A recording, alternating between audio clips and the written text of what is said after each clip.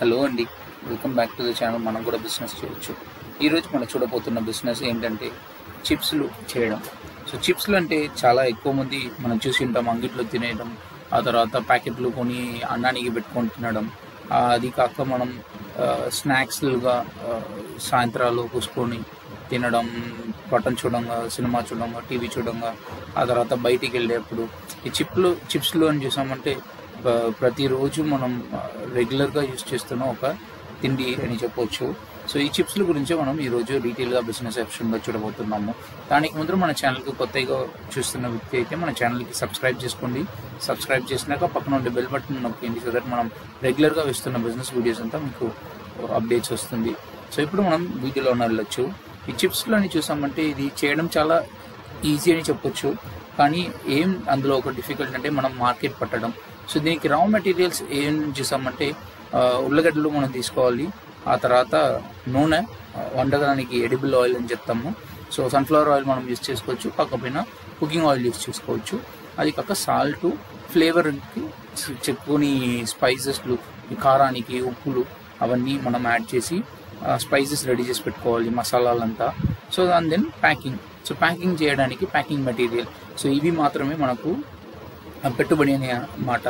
So దాన్ని పెట్టుకుని మనం ఎలా చేయాలని చూసామంటే మనం చిప్స్ మ్యానుఫ్యాక్చర్ చేసి లోకల్ షాపుల్లో మనం దుకాణాలు, చిన్న చిన్న దుకాణాలు ఉంటాయి కదా, అక్కడ మనం మార్జిన్ ఇచ్చి వాళ్ళని అమ్ముకోమని చెప్పొచ్చు. ఆ తర్వాత బల్క్ ఆర్డర్లు పార్టీలో చూసారంటే వాళ్ళు పలు రకాలు అన్నం పెట్టినా కూడా ఈ చిప్స్లు కొని పెడతారు. సో ఎందుకంటే అవి వచ్చి ఒక ఐటెంగా యాడ్ అవుతుందన్నమాట. సో ఆ పార్టీలకు ఇవ్వచ్చు. అది కాక హోటల్స్లో, రెస్టారెంట్స్లో అక్కడంతా చూసారంటే చాలామంది చిప్స్ అన్నంతో పాటు సప్లై చేస్తారు, అక్కడ మనం సప్లై చేయొచ్చు. అది కాక డిపార్ట్మెంటల్ స్టోర్స్లో, మరి రైల్వే స్టేషన్లో, టీ స్టాల్లో, సో అన్ని చోట్ల చూసారంటే ఈ చిప్స్లు మనం బ్రాండింగ్ పెట్టి కూడా అమ్ముకోవచ్చు. బ్రాండింగ్ పెట్టేసామంటే ప్రతి చోట్ల మనం బ్రాండింగ్తో ద్వారా ఈజీగా సేల్ చేసేయచ్చు. బ్రాండింగ్ లేకపోయినా మనం రెగ్యులర్గా చిప్స్ ప్యాక్ చేసి అమ్ముతున్నామంటే ఈ బేకరీ షాప్స్లో, రెగ్యులర్ చిన్న చిన్న దుకాణంలో అంతా మనం చాలా ఈజీగా అమ్మవచ్చు. సూపర్ మార్కెట్లో కూడా ఇవి మనం పెట్టుకొని వెళ్ళి పెట్టవచ్చు. సో వాళ్ళకి మార్జిన్ మాత్రం మనం కాస్త ఎక్కువ ఇవ్వాలి రెగ్యులర్గా దుకాణాలు ఇచ్చేది పైన. అప్పుడే సూపర్ మార్కెట్లో మన ప్రోడక్ట్స్ పెట్టుకుంటారు. సో ఇది ఎలా చేయాలని చూసామంటే దీనికి కొన్ని మెషిన్లు మనకు కావాలి. సో ఏమేమి చూసారంటే పొటాటో పీల్ చేయడానికి పీలింగ్ మెషిన్, స్లైస్ చేయడానికి స్లైసింగ్ మెషిన్, అది కాక బ్లాంచర్ అని చెప్తాము, ఆ తర్వాత స్పిన్ డ్రైయర్ అని చెప్తాము, స్పిన్ డ్రైయర్, హైడ్రో ఎక్స్ట్రాక్టర్ అని చెప్తాము. ఇదంతా మనకు పెట్టుబడి చూసామంటే 2 నుండి 3 లక్షలు వస్తాయి. ఆ తర్వాత డీప్ ఫ్రైయింగ్, ఫ్యాట్ ఫ్రైయర్ అని చెప్తారు. సో అవి చిప్స్ని చాలా ఎక్కువ పొరతో తెస్తుందన్నమాట. అవి తర్వాత సాల్ట్ మసాలా అంతా యాడ్ చేయడానికి. తర్వాత vacuum ceiling machine. So vacuum ceiling machine ద్వారా మనం ప్యాక్ చేస్తేనే ఎక్కువ షెల్ఫ్ లైఫ్ వస్తుందన్నమాట.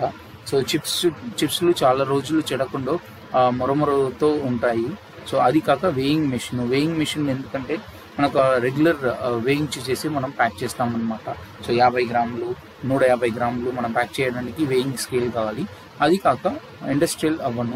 సో అవన్ ఎందుకని చూసామంటే ఇప్పుడు ఉన్న ట్రెండ్లో చాలామంది నూనెలో వేంపడం చేసిన వస్తువుల్ని వద్దని అనుకుంటున్నారు, అది హెల్త్కు చాలా ప్రమాదం అని చాలా ఎక్కువ వచ్చి బేక్డ్ ఐటమ్స్కి వెళ్తున్నారు. సో అలాంటి బేక్డ్ ఐటమ్స్కి వెళ్ళేటప్పుడు ఇలాంటి ప్రోడక్ట్స్ మీరు బేక్ చేసి కూడా అమ్ముకోవచ్చు. ఆ మార్కెట్ కూడా మీరు క్యాప్చర్ చేసుకోవచ్చు. ఇవి చేయడానికి మీకు కావాల్సింది ఏంటని చూసారంటే జిఎస్టీ, తర్వాత ఆధారు, ఉద్యోగ ఆధారం చెప్తాం కదా, ఎంఎస్ఎంఈ అది. ఆ తర్వాత ఇది ఫుడ్ ప్రోడక్ట్స్ అనేది ఎఫ్ఎస్ఐ మీకు కావాలి.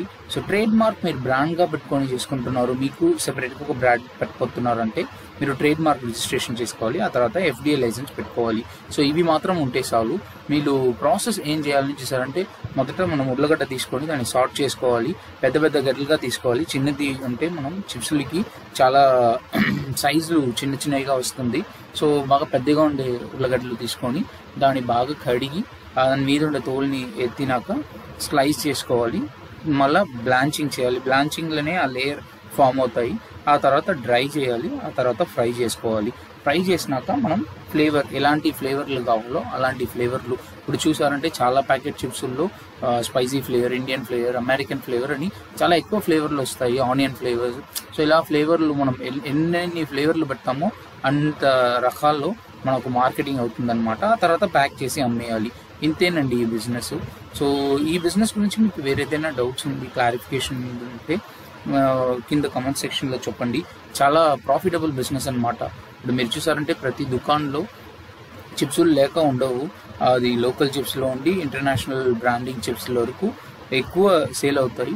ఎన్ని వేరియంట్స్ ఉన్నా, ఎన్ని చిప్స్ రకాలు ఉన్నా కొన్ని చిప్స్లు మాత్రం స్పెసిఫిక్గా అడిగి తీసుకొని వెళ్తారు. ఎందుకంటే దాంట్లో ఉండే టేస్టు, దాంట్లో ఉండే బ్రాండ్ ట్రస్ట్ అన్నమాట. సో అలాంటి ట్రస్టు మరియు మన లోకల్ ఫ్లేవర్స్ అందులో తెప్పించామంటే మన బ్రాండ్ చాలా ఎక్కువ వ్యాపారం అవుతుంది, మన బ్రాండ్ చాలా ఎక్కువ అమ్ముకోపోతుంది. అండ్ క్లయింట్స్ మన కస్టమర్లు కొంటున్నారు కదా, వాళ్ళు కూడా చాలా ఎక్కువ ప్రిఫర్ చేసి తీసుకుంటారనమాట. సో చాలా ఎక్కువ అమ్మిందంటే మార్జిన్ మనకు చాలా ఎక్కువ వస్తుంది. ఇది చాలా ప్రాఫిటబుల్ బిజినెస్. మీకు వేరే ఏదైనా డౌట్స్ ఉంటే కూడా కమెంట్ సెక్షన్లో అడగండి. సో వేరే ఏదైనా బిజినెస్ గురించి మనం చెప్పాలని అనుకున్నారంటే కూడా మీరు కమెంట్ సెక్షన్లో చెప్పవచ్చు. అవి మనం డీటెయిల్స్ ఎత్తి మరియు మీకు షేర్ చేస్తాము. ఇంకొక ఇంట్రెస్టింగ్ కాన్సెప్ట్తో త్వరగా మిమ్మల్ని కలుస్తాను. అంతవరకు ఉంటానండి.